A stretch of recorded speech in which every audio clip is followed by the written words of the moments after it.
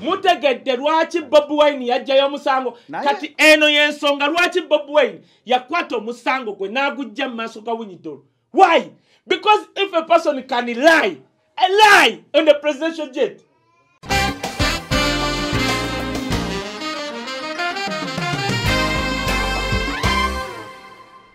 It is the final channel, be in the know, nga bulijjo tubeerawo okuwa updates okusinziira ku mawulire agatambula. Tukunoonyeza abantu ab'enjawulo abalaba final channel ennaku zino mulaba abantu ab'enjawulo. Manyi abantu batandise okuŋŋamba.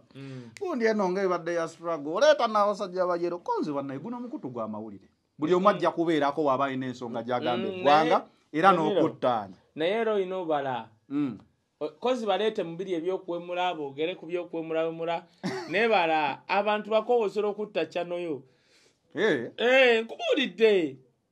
Omanyi nti abantu abasinga tulaba wano ne waba teyasoma naye Katonda abawa amagezi g'okutegeera. Ajja kutandika okulaba abalinga buli waaki omanyi NRM boogera ekigambo nga balabira ddala nabo kizitowa mu bo.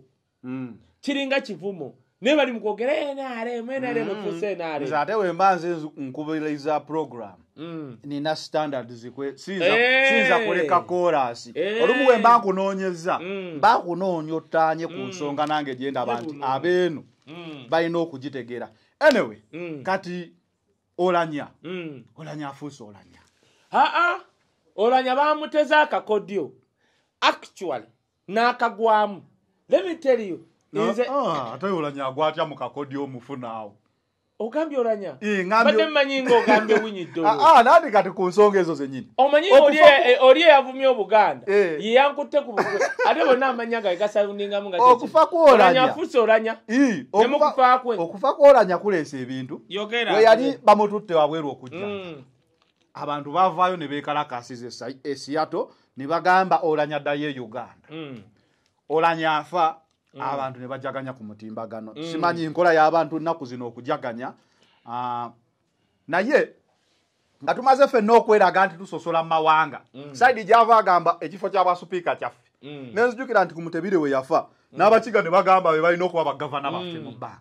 Kati ne mbooza kati kale akyogerako si yakiri. Anti eggwanga lifudde. Saidi eriyo banagamba Museveni ekifo ky'obwa president kyaffe. Anti kati tuba tukyali awo byonna tubigumidde. Asinga okunyumirwa. Yes, ye Museveni. Tuba byonna tubigumidde. Nga tezireeta Chief Justice. Ng'ayogera ebintu. Nze ng'omuntu munnansi agoberera amateeka akatengo kange okamanyi. Natidde ne ngamba kati akatengo kaaki omusajja akulagiddewo nti takwagala. Kubanga yagambye nti Abaganda abaali e Seattle bonna abaali mu busaati bwa red bonna Baganda yo okusinziira ku ye. Kati ekyo kiyita ki? Kangunyonyole n'amala n'agamba tamanyi mutima gw'Abaganda guli ogwawerokaminga mmwe nammwe bakaye mu majjira ne bufuuka Abaganda gwalagawa. We twabeerokaminga bo batusasula batya kukuba mbiri zaffe ki kye baakola. It is true kyayogera. Actually aboogera nabo balina abakyala Baganda. Huyo mawi. Yes. Lwaki obusosoze mawanga? Bukomyewo lwa nsonga. Baba bakikoze basosodde. Njagala nnyo otunule mu kamera bangamba Kaye atunule nnyo mu kamera. Byenjogera byange. Era yakola ne training. Nze nvunanyizibwa ku byo temukwata the final channel oba producer waayo we mwagala mukubira nze simu nze. Enamba yange nze nje kwata gisome eri 070494939. Eri ne ku WhatsApp osoro kunsindika jangu tuteke mukomera oba tukwagala wano. Na 0701494039. Let me tell you something. Abaganda kituufu bawerokaminga nga abantu. Mmwe ne mbasasula ki? Kankubulire muganda wange Zanero. Bajjajjaffe bajja mu Buganda. Mama wange mumbejja wano. Baba werokaminga ne batuuka nze bajjajjaffe bajja omuntu wajjano bamuwa n'ekika. Bajja kyenkugamba mu nsi yonna eggwanga ly'Abaganda lifaanana n'ery'Abayisirayiri. Omuju osolofuuka omuju nga bakozeeko emikolo. Omuju bakolako emikolo n'ofuuka omuju. Ekyo ddamu kiraba mu Baganda people. Abaganda bakolako emikolo ne bakuyingiza ne mbika be bajjajjaffe. Nze bajjajjaffe abasooka wano n'abalala n'abaddako awo abaddako we twatandika okeba kitaffe okutegera bye batunyumiza jjajja wange ensubuga akwatagana ne jjajja wa Bobi Wine gwe bayita Walakira Mawokota osegedde kwagala president ate nga lwaki nawe era nga nsobola okugamba nti Bobi Wine mwabamumanyi nti mwavu temumumanyi jjajja wa Bobi Wine ku mulembe ogwo ye muddugavu mu eyo bayitayo oba Southern Buganda ye yayina ekyuma ky'emmwanyi nga kike bamuyita Walakira. Bobi Wine yava Buvima Wokota nga President Museveni bamaze okuba ekyuma kye. Bobi Wine jjajjayo yali mwogezi wa DP. No wonder nze ntunya mmawo ogamba nti okuba Bobi Wine emyaka emeka nga jjajja wa Bobi Wine be bazimba nga bateeka ssente mu DP anti yakubayo weeks 2. Aya bizonto byamukwate amatwa yagamba bizonto yaduka kwa ati no problem we batandika omukuba kati nange nali mutandise oyo asobola olutalo nagamba mama why do you run to the police because when you attack Bobi Wine you attack each and every one of us who are common people. Actually, ye mau yaita manyi. If you attack Bobi Wine, you attack even my half brothers of Acholi, who are common people, because Bobi Wine represents them. Katinga tebachimanyi. Now, kankubuli ekintu kimu. Mbadde nkugamba abantu batachimanyi kino kiddingana. Bobi Wine gende kanoni. Jjajja waabwe Walakira bamala kuba kyuma kye ba Museveni. N'agenda okusenga kanoni. Okusenga kanoni ja Museveni.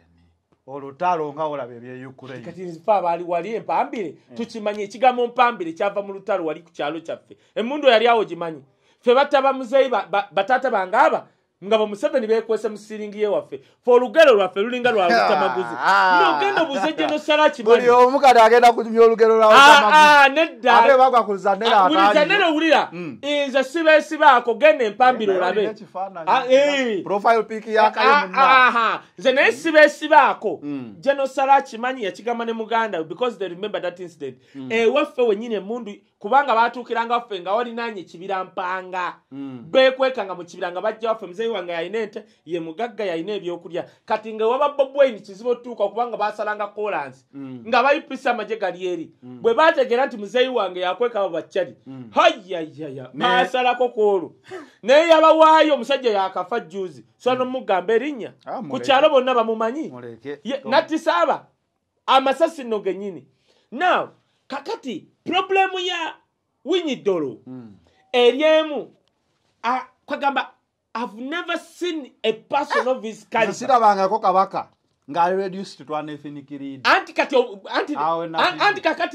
kati entegeera ye wabyemu kubanga yanditegedde omanyi kakati Winyidolo ayagala kwessa ku level ya Museveni amanyi okulengeza Museveni bukyalengeza bakabaka ba Buganda abukozeeko ki nothing because agenda bulekawo n'NRM ye bagiziike busigalewo kati ye Winyidolo bagenda ne bakwatibwa mu katego balowooza osanyusa President Museveni kujerega Buganda ne Buganda Kingdom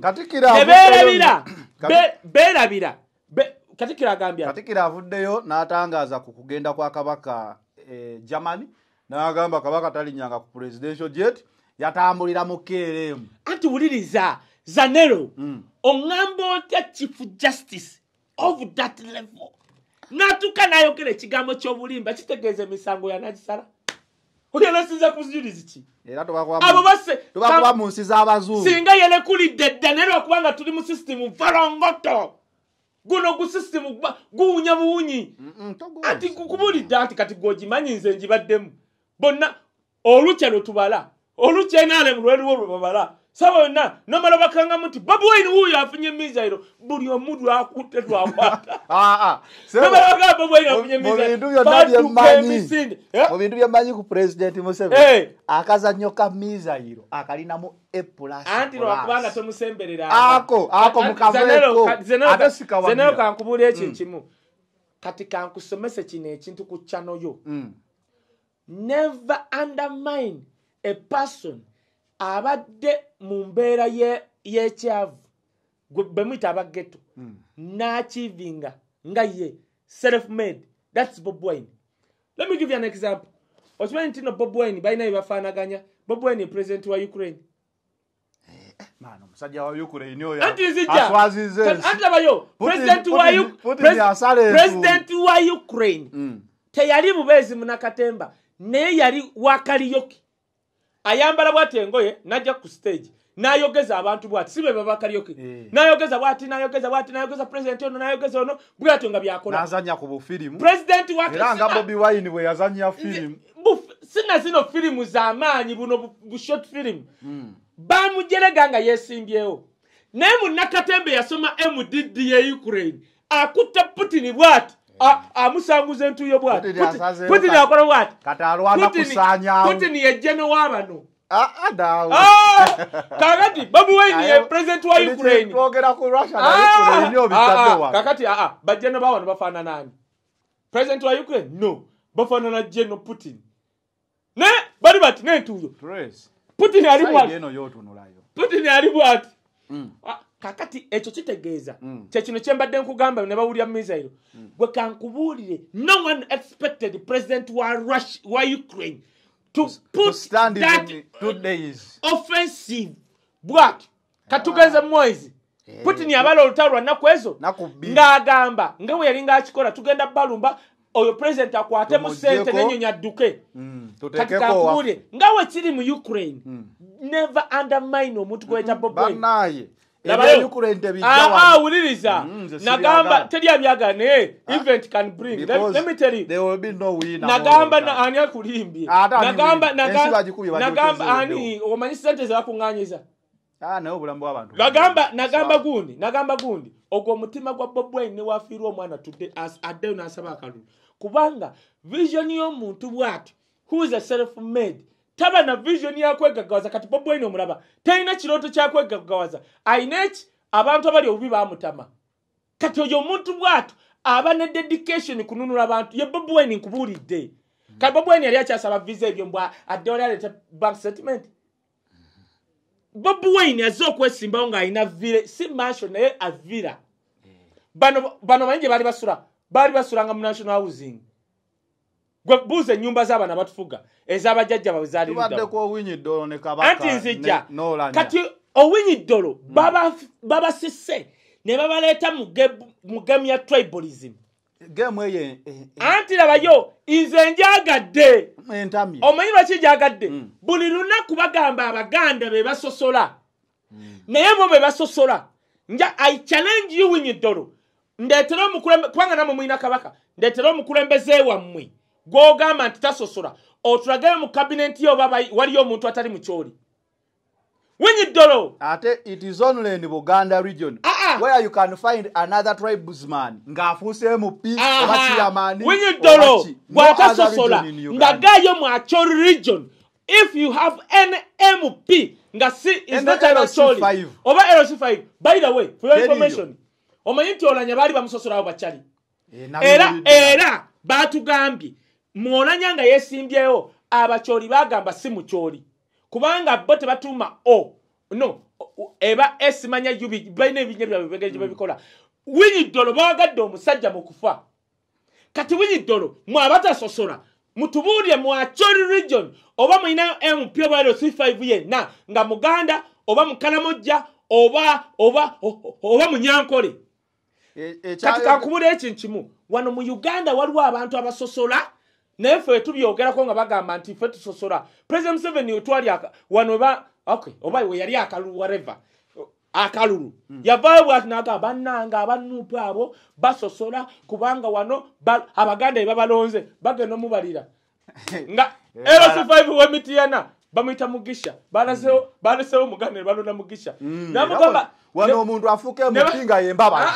nebalete Makindye wali balete Makindye mu kigagga Makindye olyo mu Chapadola atwala ne Makindye waguru mu kigagga nga mu Chapadola balekawo kasozi ne balonda mu Chapadola ano mu Chapadola we mulaba gundi bamitanyeko yava mu nkoba za Mbogo kyekino kyenkugamba nti abantu bawana bakulidde wano olabalabanga abatali baganda naye abaganda people kubanga omwana nga Nnyeko yava mu nkoba za Mbogo n'afuuka kansala osobola musanga n'oli Chapadola talumanyi Otegedde Chief Justice yategedde ati abali mu America bali baganda nga bebekala ate kiri no kakubule gwezanero omuntu alimbye echa private jet ate kiri osolo kikiriza amaze okulimba gambye President Museveni nti Kabaka wa Buganda yalinya presidential jet ate okiriza biri byagamba nti bali baganda.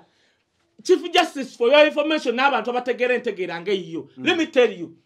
Abantu abekalakasa tebekalakasa lwolanya.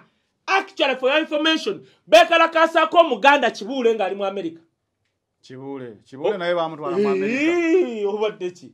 Kibule bamujja mu nyumba nene nyoba mukyala yali alwadde obaje ne bekalakasa Judith babiri nga agenze mu America babiri mukazi wattu nadde Canada chovola babiri yetonda. Ne bekalakasa yani omulala kati ne kolanya they tebekalakasa because they hate those people. Bekalakasa kuyisawo nsonga zaabwe inti gwe Kibule ogamba Uganda is safe.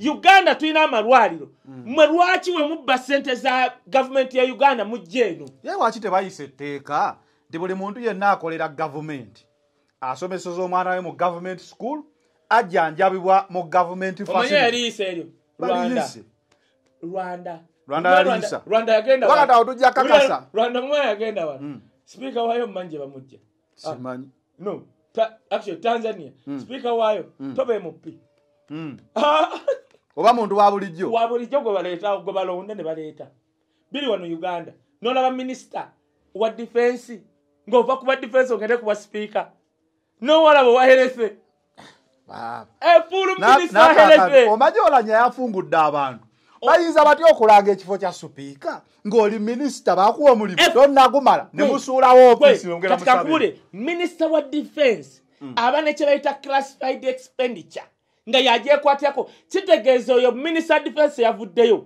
agenda avuganye kuba speaker kiri ekifo bamuteekawo nga kifaananyi waliwo oli minister gwe tutalaba kakigambe gwe government ya Museveni erina cabinet emu ng'omuntu omulaba minister naye nga waliwo amulagira gwe kola kino gwemanyi amaanyi ga permanent secretary wano ge balina genda obuuze aba permanent secretary basinga kuva mu region ki balinga ba RPC oba DPC twatandise nze mbyogera mwalese tooko y'okusosola mu mawanga let me tell you ba RPC be Uganda ne ba DPC bava ku kyalo kyekimu the majority 95% genda olabe ba permanent secretary ba ministry za wano be balagira ba minister abo chovola minister yo both simanyo both there yavudde kuba obweno otya minister wa defense Nancy yo nebe kutya in charge of general duties. No general duties okimanyi buli kimu ewerofeya yabitegwa bikwatako oba ne budget yo.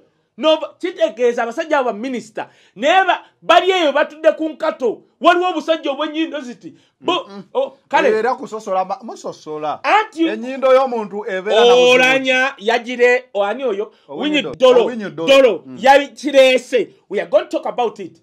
2 otegedde nti abakulembeze baffe balima if the chief justice can lie on the presidential jet. What about the cases is handling? Awe nagambidde omusajja ne yagenda mu kooti y'aba. Navayo. Mutegedde. Ate yagamba njagala kuleeta bujulizi ne bagamba toyongera. Mutegedde lwaki Bobi Wine yajjayo omusango. Kati eno y'ensonga lwaki Bobi Wine yakwata omusango gwe n'agujja mu maaso ga Winyidolo. Why?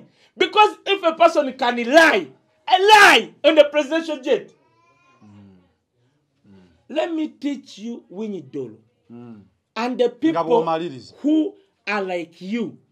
The king of Uganda, even if you call him ethnic leader. By the way, Winyidolo, sigwa soso kujerega Kabaka wa Buganda. Obote ya mujerega nga neri nyatagala disoma mugamba ono Kabaka, Kabaka. Alirida wali eri mu message. Bagano muisa wano, eriweru. Abusers. Provoke Baganda. But your time will come. Who told you? Nti abekalakasa mu Seattle gwe Yesu Obama nyanti Baganda goli Yesu gwe abantu abekalakasa they were speaking English. 2 abantu abo bazeke Mengo ne bagamba tufunye ekiwanduko kuva Mengo tugende twekalakasa nti Baganda. No, abantu ekibekalakasi za services. Let me tell you zenaro kyebayita services mu Uganda kyeki obera ne motoka mu Uganda buli week osiba mu garage. Chochito. wano bakagulawo Southern Bypass. Southern Bypass per kilometer bagikosa $9 million. Munsi yonna waliwo kye tuyita Silk Roads. Bangamba it is the most expensive road munsi yonna in the whole world. Naye nakaluvu kake mirundi ngena. Terinamu expensive. Mu China waliyo kye bayita bridge eyita mu nnyanja, the longest bridge. Pa kilometer emu bagikoze eri eyita mu mazzi. Omanyi sente zaayo mawanga. Tutandika butandisi. Anti wegase ku mawu.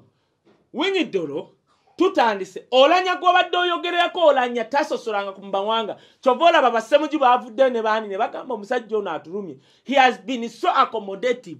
Newe mutandise okusosola. By the way, kankusekerere Winyidolo wagambye nti nno Buganda reproducing omuntu n'alemererwa okutundibwa mu nsi yonna. Nagamba era bino bye mulimu politics. Tofaayo. Winyidolo, I challenge you. Let us go to Acholi land and bring a Muganda politician called Bob Wine. I challenge you. I challenge you going on a Senator government. Never pass away babukuwe. Bob Wine aje. Gatawari wa police. People are not following Bob Wine as a Muganda. People are following Bob Wine because of the issues he's addressing. Yagambye ba politician abaliwo kati they are so reckless. Temulina value. What happened to the people like Vidandi Sani, Mayanja Ankani? Sirika otondetera bogus. Tondetera bogus. Ya tari reckless. Lwaki yaganye omulamuzi Kisaachi okusoma report ye. Okay, tari reckless. Omulamuzi Kisaachi yalina report ye ne mujijja ku meza. Ngaganye ogisoma. Gwatari reckless. What did you do? Nze chimanyo ina amanyo so n'okumpita n'okunsiba. I don't care. Nyino mwana. Nze era byenjogera byange. Uganda, people are watching you. Winyidolo, don't bring tribalism in the issues which Ugandans are touching Ugandans, by the way. Actually, people are very intelligent, understanding, have discernment. They know that what you're talking is just false. Obakogamba, mwomuli dene mukuta mloza actually people bonabakuse. Bali eri mbunaku, bali eri mbuyumba wawe na mbusisira. Kato malirize. Kakati Winyidolo. I challenge you. Wasoso no yogera ekyobulimba cha private jet. Ngoloza bana Uganda tatu. Bana Uganda tu. Ekifana nyinagenda abakikomyewo kere mu ngalo omusajja. Obachi agabe no gamba. The president Kabaka wamwe government gwatakola na President 7 wategera anti President 7 ya mwasent. Let me tell you, the Buganda kingdom is highly blessed by God. Highly blessed by God. Financially very stable. Financially very stable.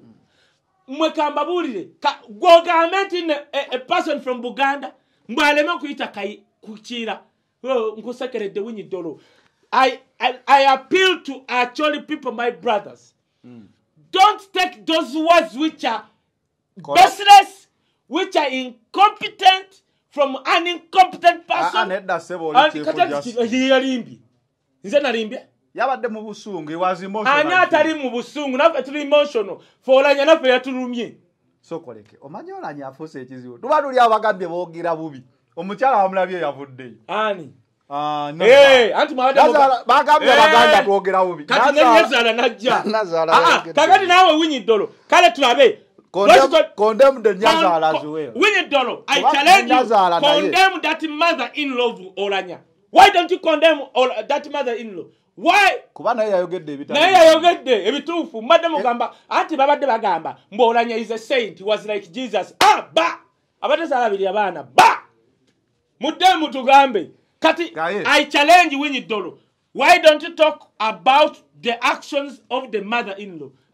Ali kubaganda. Let me tell you, Winyidolo and the people of the light, you will never shake Buganda kingdom. You will never even for a single mubere ku mulembe gwa Museveni mulye mukute muboge. Kaye katumaliriza olwalero final channel. Bobo yagala nchima twako watuli bako nchima kalonsibe emyaka 2 bobo yagala. It is the final channel. Be in the know. Twabasubiza Kaye buli week. Noza week eno kibadde kikola amawulire. We out.